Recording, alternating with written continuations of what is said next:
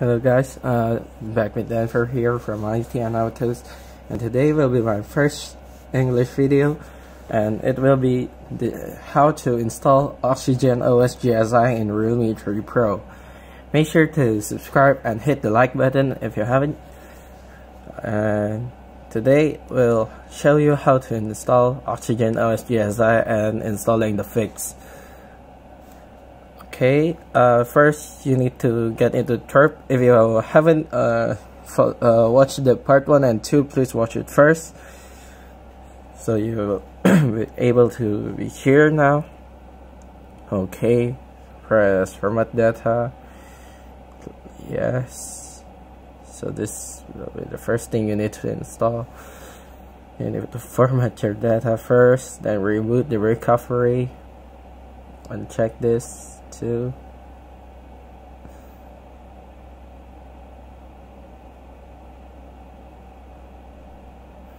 Booting the recovery. After that, you'll need to install decryption zip first. Whoop. Yep. You need to install the decryption fix. Oh, no. Okay. You can also use your laptop and plug it to your phone and put it in your internal storage. Even in TWRP mode you can. And through the decryption, don't check this too, make sure. Okay, done flashing. Okay, now we can finally install the OxygenOS. So you can again use your laptop, put it in your phone, but I've installed the IMG file and my SD card, the image files, so let's just go. For me, it's in here, and make sure to press install image. There we go.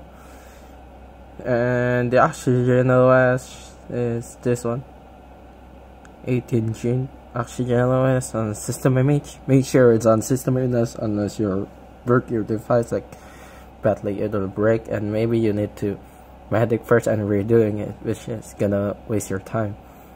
So let's flash. Okay, this is gonna take around 3 minutes. Okay. Okay, after done installing GSI.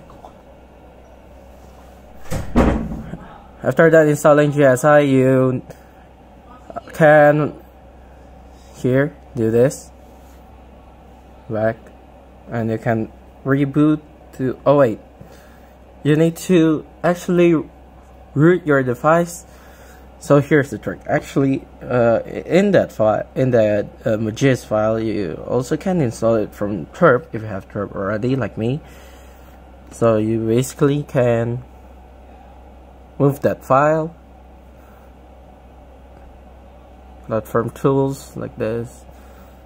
Have the image already, is boot R and recovery R for me.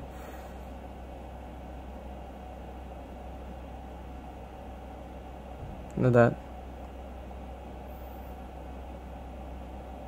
Alright.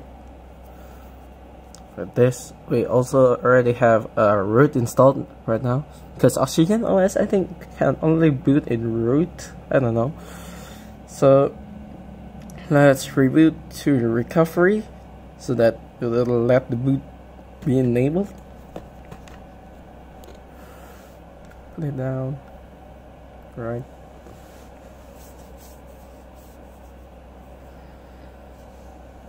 Oh yeah, and in OxygenOS you can also plug your SD card to your device and plug it to your laptop, because it will detect as USB.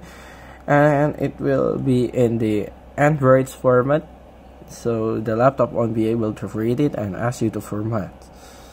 Yeah, that's kind of the bug in OxygenOS. And after that,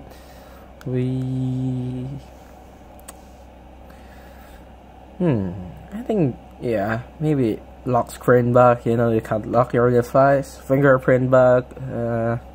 Yeah, I think that's all in OxygenOS. I mean, the battery is unlike any other GSI, it's actually good, but it takes time. So at the first day, it's gonna be not so good, but at the second it'll keep gone better and better until about maybe 4 to 5 days, and it will just as good as ColorOS in my experience. And this boot actually may take around 5 minutes, so you need to be patient and just keep positive thinking. Stop on saying like, oh no, I believe my device. Just stop. Just wait. It's the first boot. Every phone does that. Okay. Oh, and by the way, in OxygenOS you don't really need permissiver. That's why I didn't flash it just now. And finally it boots. Okay. Well, in this situation I'll have so many bugs here. It's basically gonna be unusable. Everything will crash. So all you need to do is download the latest Google Play service from APK Mirror. Well, any website actually, but I recommend APK Mirror first. Why not? Okay, back to the laptop. Now, as I say, you can plug it now. Set it as file transfer.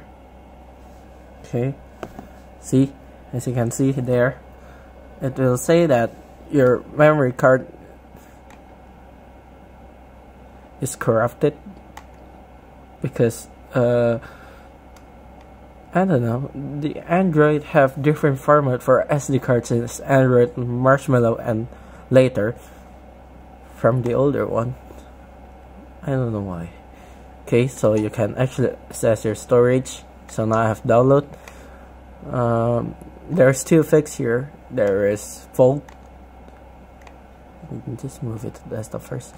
And this Google Play service.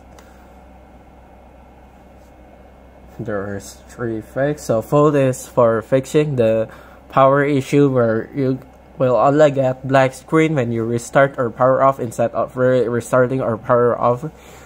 And Google Play service, I don't know, but the Google Play service seems to be always crash. So we need to update the Play service.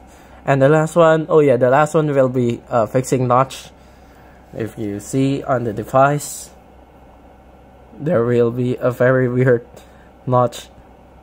It's actually a 1+6 notch, but yeah, it's OxygenOS from 1+6, but wow, this is weird. But we can fix it later.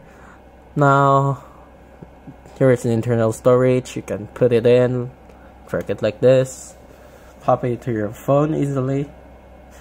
So, some of you may ask why I don't use Google Chrome and download it instead, because Google Chrome also crashed without this Play service, so you can't use Google Chrome for now, normally.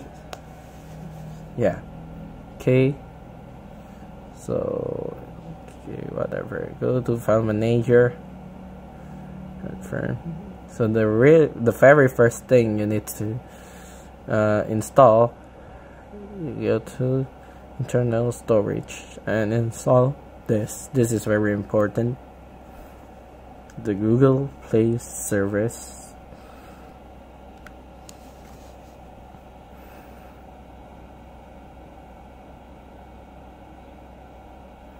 See, and it will have some OnePlus privacy policy update. Just update it.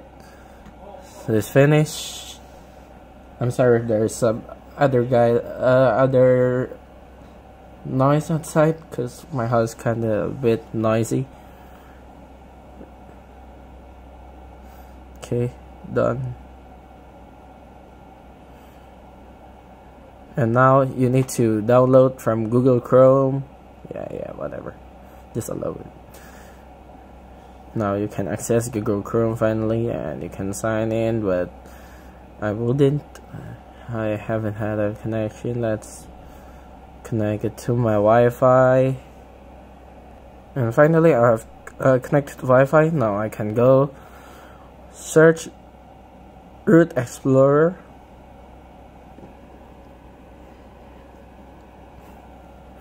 Make sure you download the latest version here, 4.4.2. Yeah, I downloaded from up to down. Back here, press it. Root Explorer.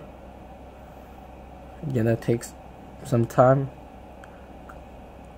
Coordinate your internet connection speed. And okay, you can press that and it will download it. Install the app.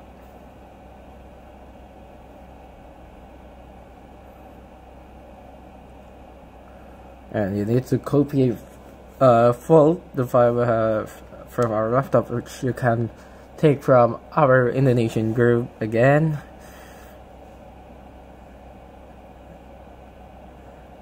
Well, at this moment we should allow it from Magisk, but see, so we need to install Magisk Manager too correctly. At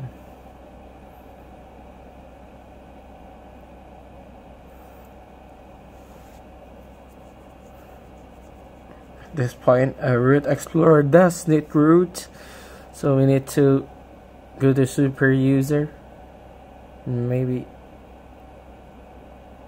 let it, okay, go to root explorer again, maybe, there we go, grant, and it'll be here.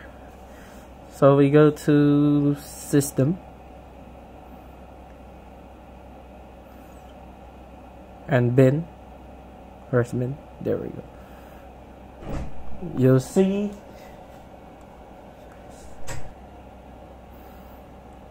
fault here, the file we're gonna replace, and this is storage. You can cut it out, move it to bin. Yes, yeah, okay. So it often failed, I don't know why. We need few tries. Fault, but it does really often to fail. I mean, like in some cases, see, it will delete, and now you can move forward. It's weird sometimes, you know, this app. I don't know, maybe it's long not updated. Now it's final success, and go to fold again. Fold, right, and change the permission.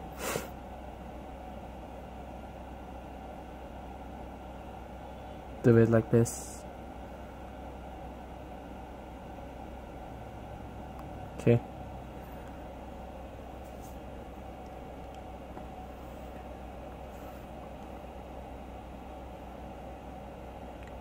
See that? Just like the other files. So now all we need to do is update Magisk first, so that you can install the notch killer, which will also available in our Indonesian group. I mean, we have a lot of files in the group.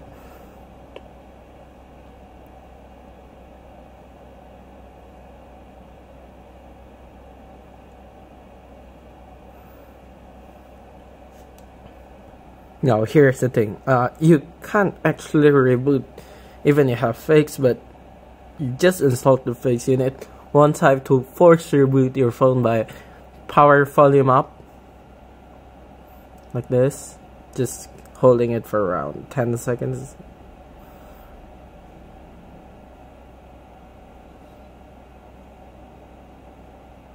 And it will reboot. Oh yeah, make sure to remember to boot to recovery, or your system may not boot. So I'm holding 10 seconds again, just to let the system reboot and boot to recovery. Like, it sometimes takes longer than 10 seconds, but Realme claims it with 10 seconds. Now I finally boot to bootloader again. Let's press reboot to recovery, and now we have all power issue fakes Google Play fixed. Now the only thing you need to fix is that annoying notch that looks so weird. Okay, by opening Magisk Manager, and sometimes for a first boot it won't be responsive like that. Okay, I'll go to now. You need to download the notch killer, which will also available actually in my group, but just let's re-download it again because we have Google Chrome installed here, and the autofocus starts being sucks again. I don't know why Mantle 6 do this.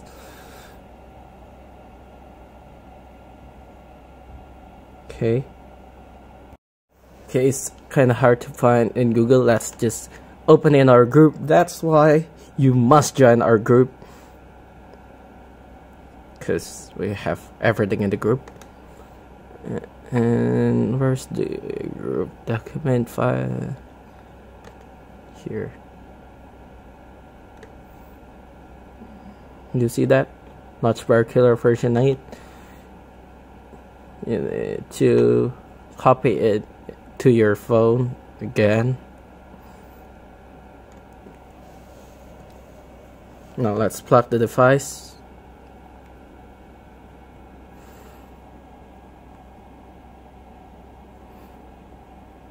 Use file transfer.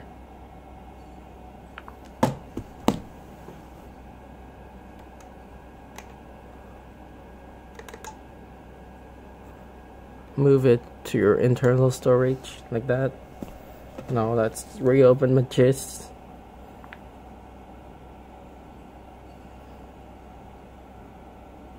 Go to modules, press this button. It's again unresponsive for our first boot. Always, all customers did that.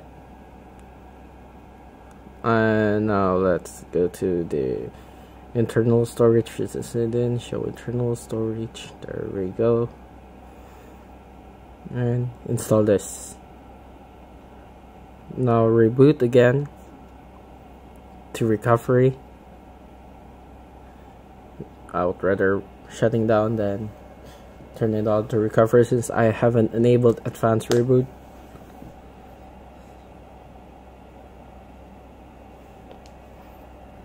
Now finally we're back here.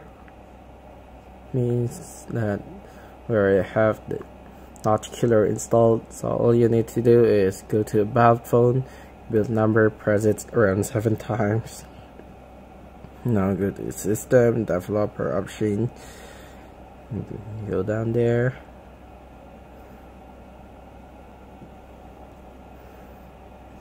and go to the simulate a display with a cutout. Use notch killer and it will be fixed. There we go. So that's it. Now you can use your phone normally. Thanks for watching. Goodbye.